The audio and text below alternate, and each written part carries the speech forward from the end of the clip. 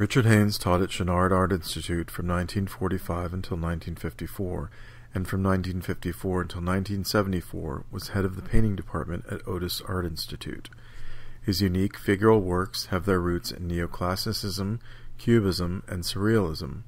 A monochromatic color palette is a unifying force in his works.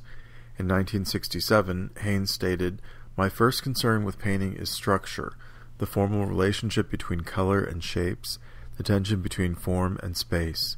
When figures are part of the composition, another element enters the arena, the element of human condition, an implication of something taking place which may be explicit or only suggested. I feel that my painting is most successful when the suggestibility and the color structure are in a state of equilibrium."